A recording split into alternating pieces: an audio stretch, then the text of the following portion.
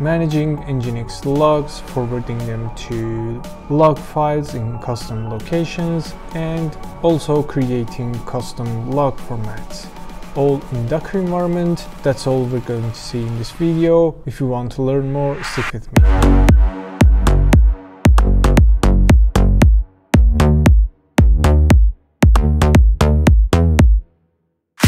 Hello and what's up guys, me name Guy here, and in this video we're going to see how to customize Nginx's logs, passing them to custom files for each location blocks in Nginx's config file, also customizing the formats that Nginx will try to write to those files.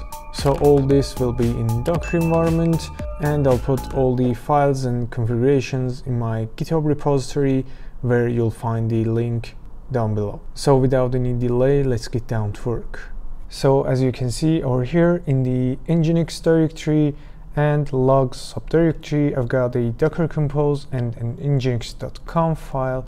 So in the dockercompose file, I've got only one service, which is the Nginx itself, which is using the Nginx's official image. And in the volumes section, it has only one volume that is mounted to it, which is the nginx.conf file, which we're going to see shortly, to the /etc nginx.conf file, which is the default configuration file that Nginx will try to configure itself. And I've got another volume, which will come back to this later in this video.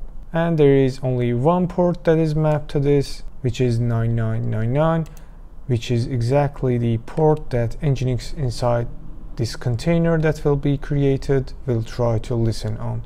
So it is mapped to the exact same port, so we'll be able to actually reach it through the localhost with this exact port over here. So moving to the nginx.conf file, as you can see over here, I've got some log formats configurations over here, one being main, custom, and JSON. So the main log format is the predefined default log format that Nginx will write to log files or to the output, and in this I've got some variables, which, as I said, are the exact variables that Nginx will try to use in its default log format. And in the custom log format, it is almost exactly the same, and I've tried to add some custom fields to it just in order to test the outputs so that our changes are applied to Nginx logging. So the next is JSON, that will come back later in this video.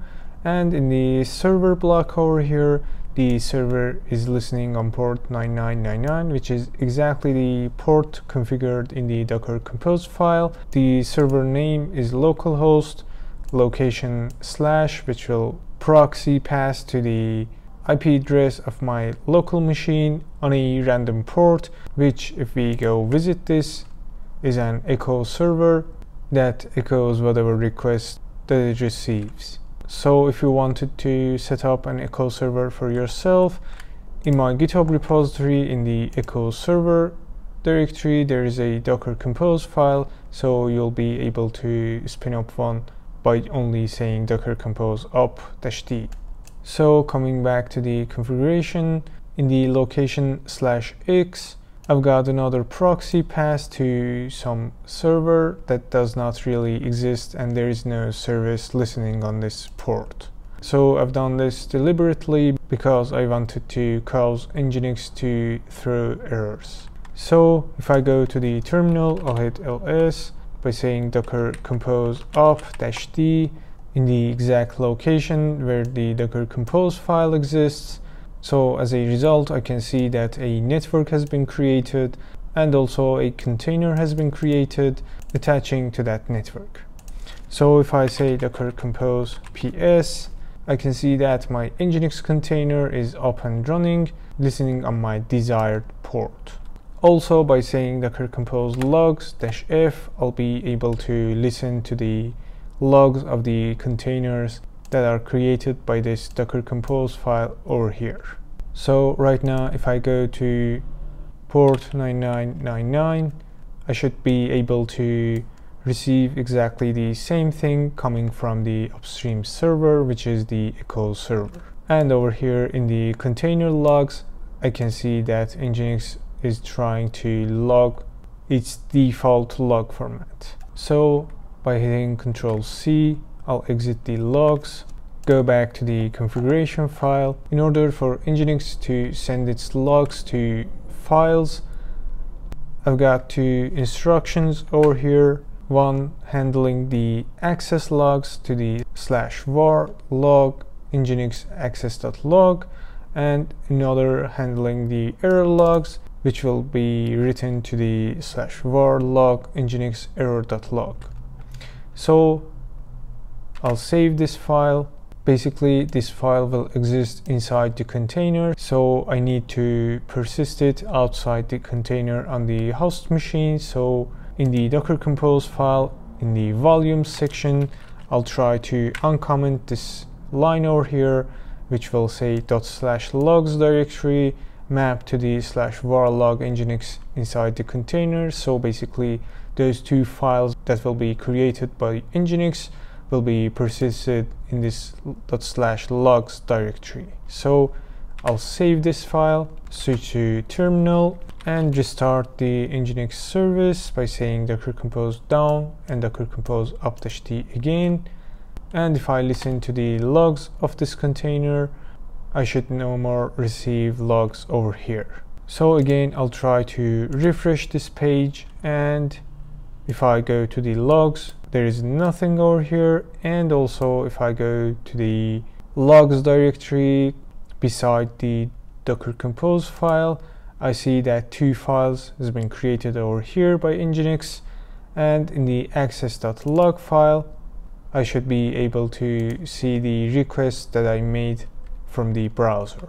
So again, this is the default logs that Nginx will try to create initially.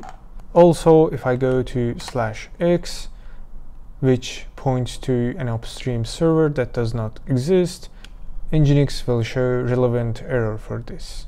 So if I go over here in the logs directory to the error.log, as you can see, the error logs have been logged to this file over here.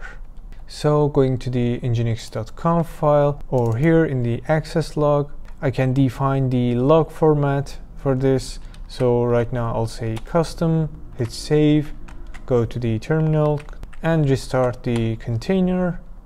Again, if I go over here, try to make some requests. If I go to the access.log file over here, you can see the last Nginx logs are different, and there is actually a request ID over here, because in the custom log format I've got over here, there is a $request ID at the end of this log format. So which variables you can use when defining custom log formats, I'll put a link to the description section down below, which actually lists all the predefined variables that will come with Nginx, and you can use accordingly for your use case to customize your logs for your needs. So one last thing that I'll do is I'll try to enable the JSON log format. So actually this is kind of the same as the custom log format over here.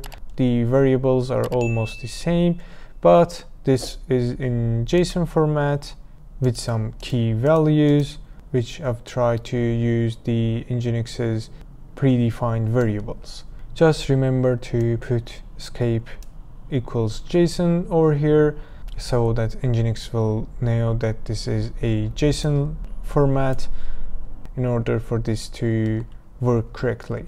So if I come over here in the access log section, I'll just simply change the log format to JSON, hit save, and go back to the terminal and restart the container.